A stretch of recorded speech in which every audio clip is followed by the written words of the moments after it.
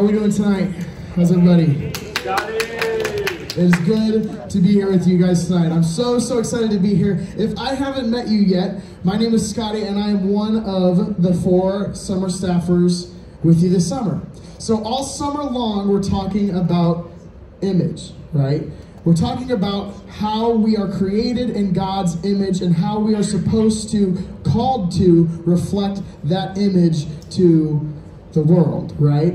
We are called as Christians to reflect God's character to a world that has no idea who he is, what he's about, what he's like. So it's our job to reflect God's character to the world, to be an image bearer for Christ.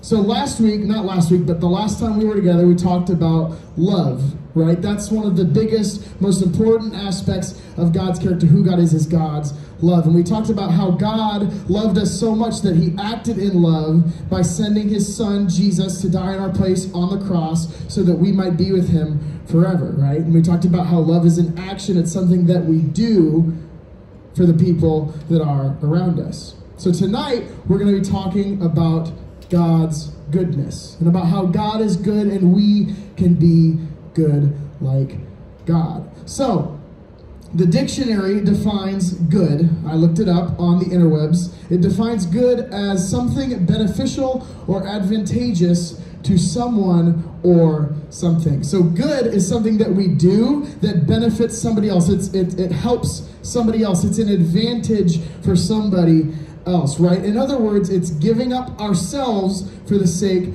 of others. It's kind of like love, but it's an outpouring of ourselves for others, right? So good is something that right at the beginning of the Bible, we find out all about how God is good. In the first chapter of Genesis chapter 1, we learn right off the bat that God is good. And in Genesis 1, verse 3 through 4, goodness, I can't talk. It says, "Then God said, 'Let there be light,' and there was light, and God saw that the light was good." So as God's creating the world, he makes this light and he says it's good. And he does that with the whole rest of the thing. Like when he's creating the world, everything is good. He makes the oceans, those are good. He makes the animals, they're good. He makes the people, they're very good. It's all good. And then at the end of the week, at the end of the creation story, when God looks out on the world in Genesis 1:31, it says, "Then God looked all over everything that he had made, and he saw that it was very good." So God formed the earth. He formed his creation, and he said that it was good. Creation, you see, it's an expression of God's goodness, right? It's something that we can look at around us, and we see how good God is because of the goodness of his creation. God is like an artist. How many of you guys are artists? It's really dark. I can't see any of you. I'm sorry. Artists, we got some artists over here? All right, awesome. Love it. I'm not an artist. Not at all. I can't paint anything. I can't draw anything. I can draw stick figures and that's about it. Not very good. Clayton, are you a good artist? No. Anyways. Well, but what I can do is I can like build stuff. You know, if I have an instruction book, I can build some stuff. So for Christmas, this last year, I made my dad a cornhole board set, right? And it's the coolest thing you've ever seen in your life. Look at that. Go Cubs go. I made that. Thank you. Thank you. Made that by myself with the help of somebody who actually knew what he was doing. You know, I helped build it. But I built that, right? And this thing that I made, it's an expression of me, right? Because it's pouring out something that I love, that I care very deeply about. It's me, right? It's cornhole boards, but that's me. I love the Cubs, man. I'm pouring out my love for the Cubs on these cornhole boards. And I'm pouring, in the same way, I'm pouring out this love that I have for my dad, who I'm making it for.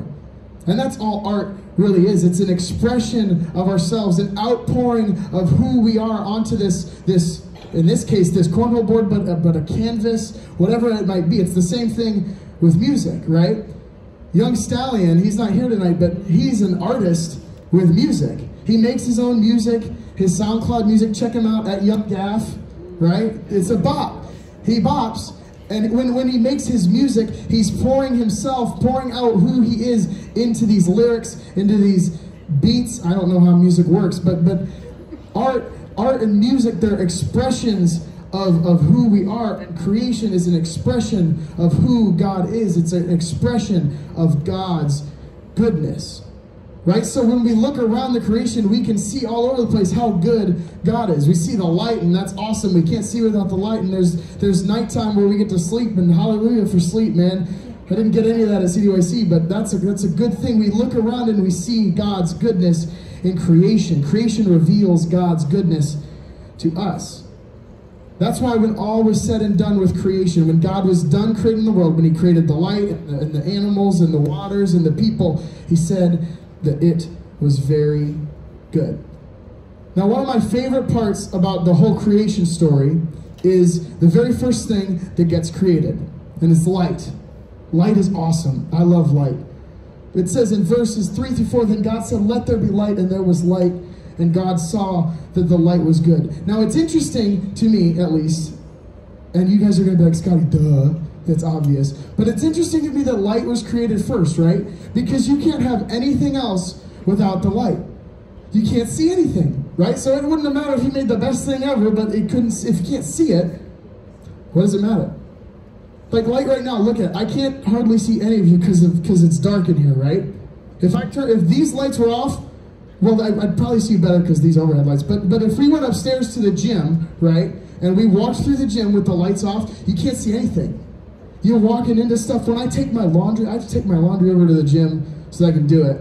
And I walk into the church, and if I go through the gym and it's dark, I can't see anything. I walk into chairs, I knock stuff over, I hit those weird wall things that they got down the middle because there's no light. You can't see anything without light.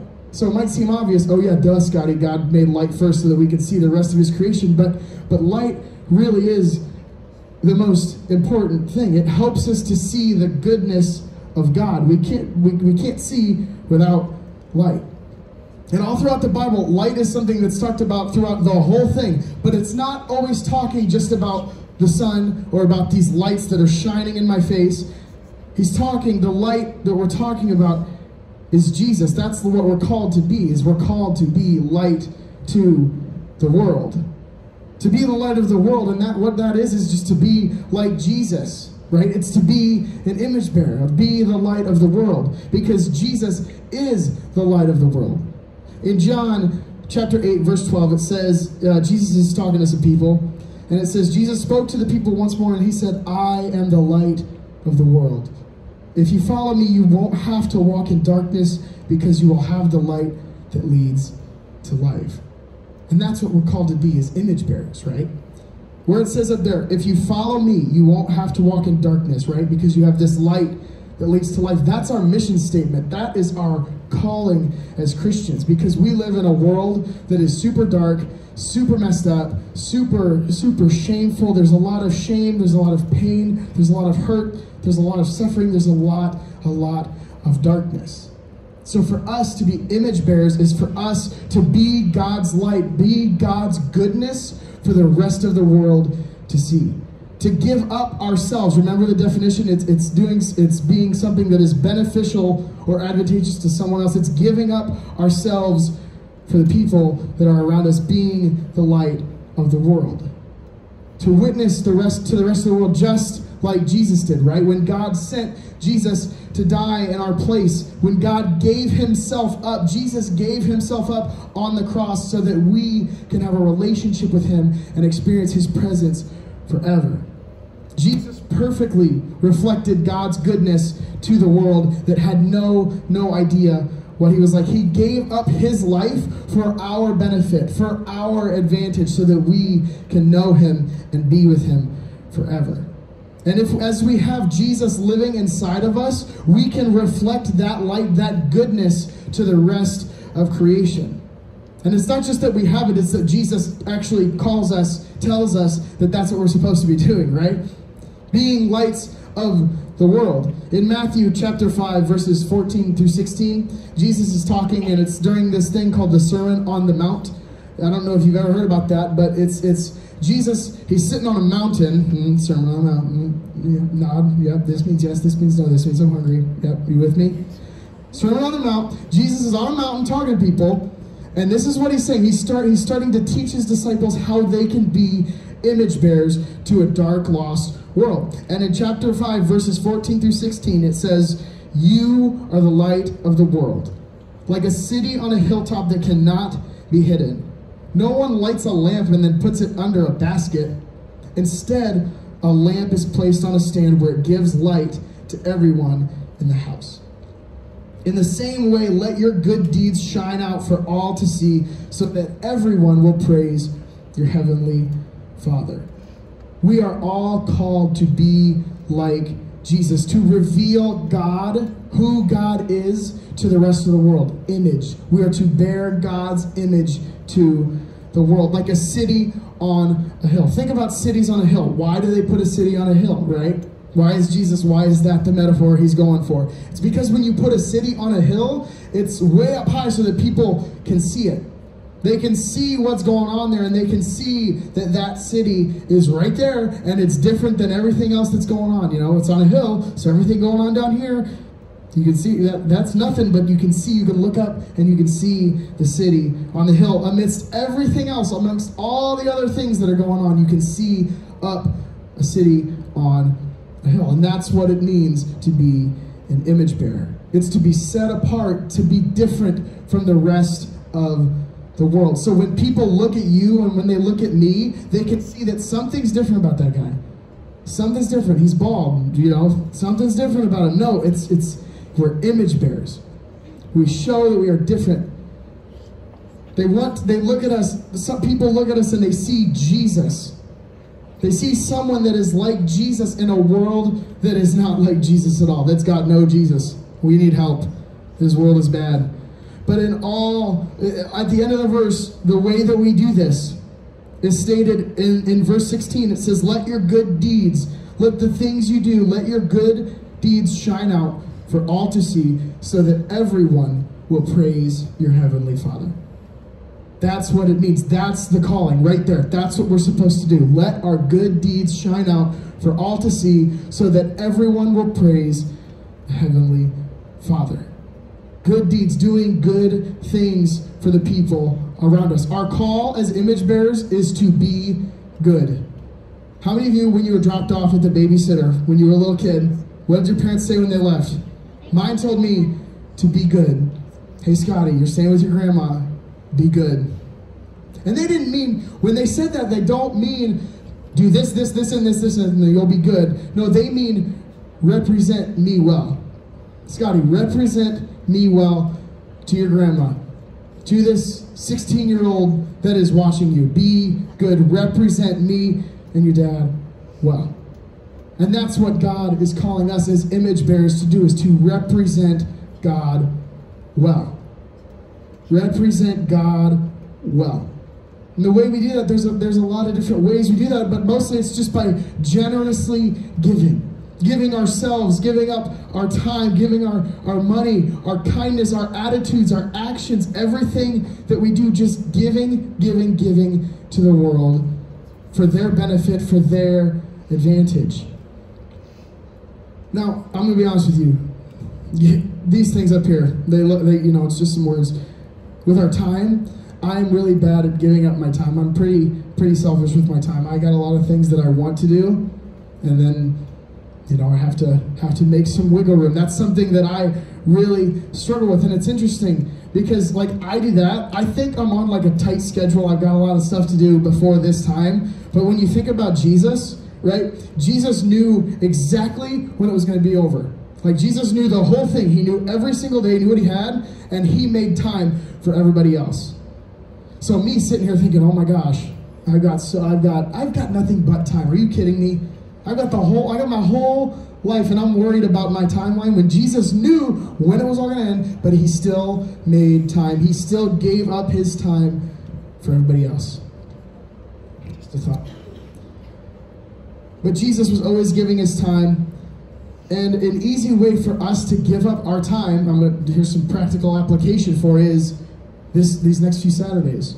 When we're going to serve our community around us, giving up our time is super, it's a built-in opportunity for you guys and me to be able to give up our time for people, so that everybody around us can see, around our community can see God's goodness in GSM.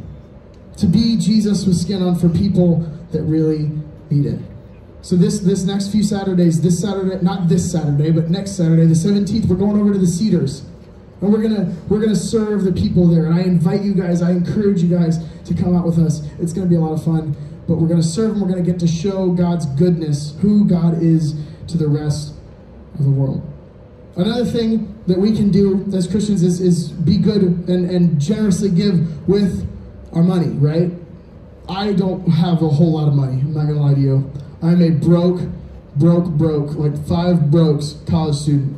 I have got no money. Please give me money to help.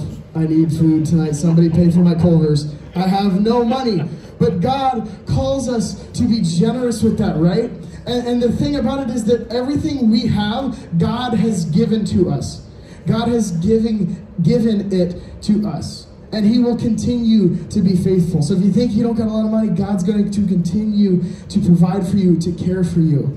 Pastor C said something one time that really was a kick in the pants for me, but he said, what you spend your money on is what you really care about, what really matters to you.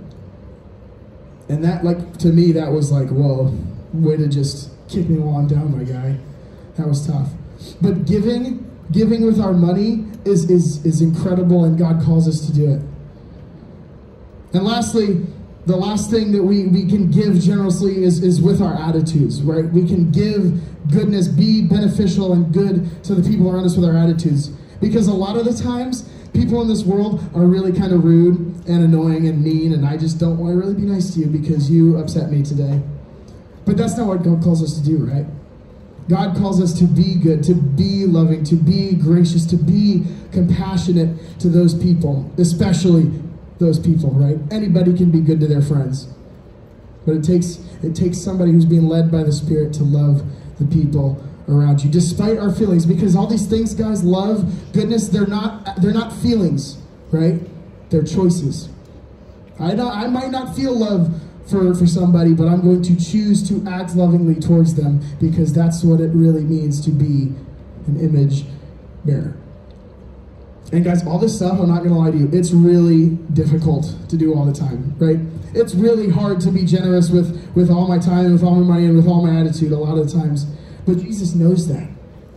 God knows that. In Galatians chapter 6, verse 9 and 10, Paul writes, so let's not get tired of doing what is good.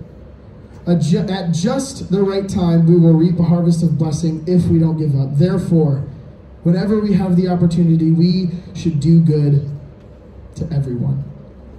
So what Paul is saying here is that even though it's really hard to be good, we are living for something that is greater than ourselves. I'm not living my life for Scotty, right?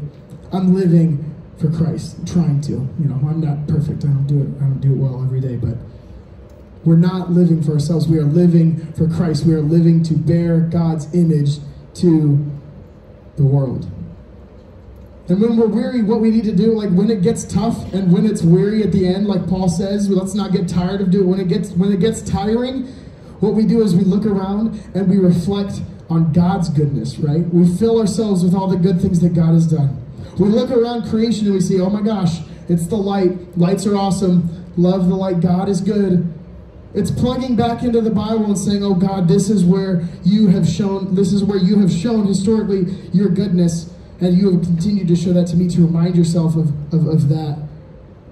It's praying, God, give me grace, give me peace. Plugging back into Jesus to be refilled so that we can give more of ourselves to people around. You can't give what you don't have. So that's my challenge for you guys this week. As you go out, go your separate ways, go hang out. You're not in school. That was almost a dumb sentence. But as you go out to where you are, the people around you, your friends, your family, be good. Give yourself to those people with your time, with your attitudes. Be image bearers for Christ. Just like Jesus did. Just like Jesus did for you and for me on the cross. Guys, let's pray. God, thank you so much for this time. Thank you for these students. And God, thank you for this place where we can just come and worship you and talk about you and get to know you. God, I pray that as we go from this place that you would help us to be good.